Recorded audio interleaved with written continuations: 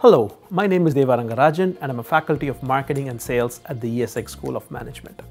Hello, my name is Bert Paasbrugge and I'm a faculty of Sales Management at the ESX School of Management.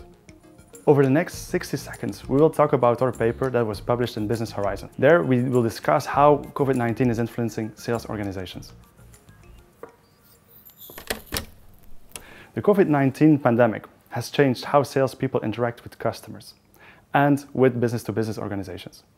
Organizations must confront the shifts in how their salespeople operate. Recent research recommends firms to develop an adaptive sales force to address disruptions like a pandemic and be prepared to meet such challenges in the future. Based on 18 interviews with marketing and sales executives, we explored how firms have responded to these interconnected changes during the last pandemic. Our findings from our interviews yielded some very interesting results. First, at the customer level, we found out that customers were changing the way they interacted with the salespeople. They were now more open to include much more virtual selling and hybrid sales approaches.